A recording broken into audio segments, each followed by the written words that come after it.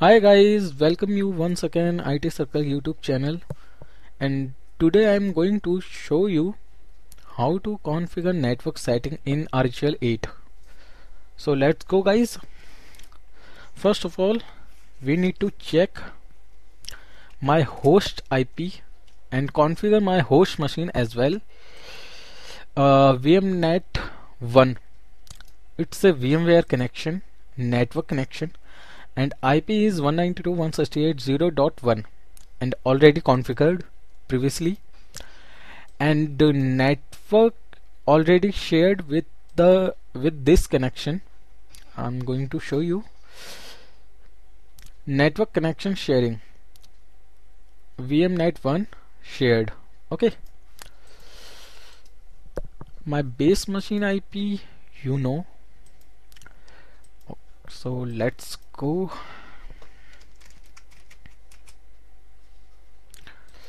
Okay, there's connection error.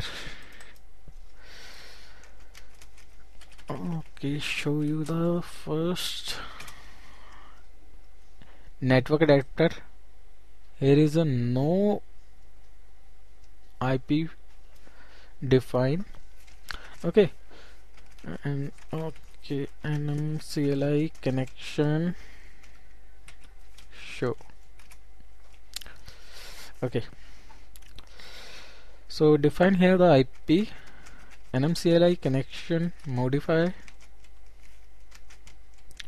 network adapter name IPv4, address 192.168.0.30 as subnet 24, IPv4, define the gateway here, my host machine IP sorry, VM network, here is a define a VM network IP, IPv4 DNS, we need to define DNS as well, IPv4 method